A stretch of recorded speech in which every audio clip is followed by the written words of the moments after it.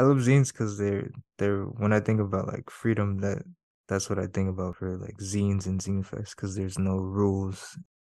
Anything can be a zine. Hmm. I like the origins that is usually used for information, spreading like tactics of how to keep people safe and how to protest and like I really like that you can print it on whatever you want. I don't know, because it's weird coming like a lot of cartoons and like comic artists, they do start off in like mini comics and things like that, but it's often talked about like you graduate from mini comics to graphic novels kind of.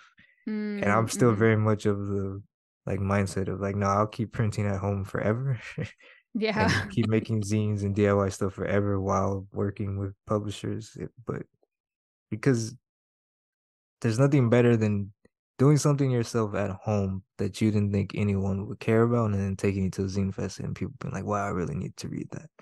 And it was just, I don't know, it's different.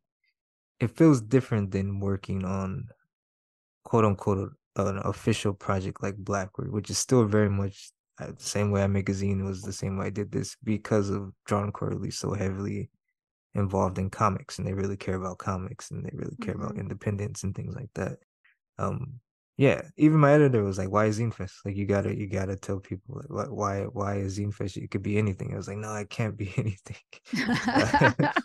It has to be zines because zines are like it's the space where you get the most freedom." Though I will say, like, there aren't a lot of black zinesters that get into Zine Fest. There's more over the like years, but it's not a very depending on where you are, it's not a very friendly space to a lot of black people. Even queer Mm-hmm. folks, which is weird because like, there's a lot of history of punk from Hmm. zines and like punk is very queer. I don't care what anyone says. So Hell like yeah. it's just like I feel like a lot of history is erased, or people don't know. And so maybe that's why it was important for me to put in the book.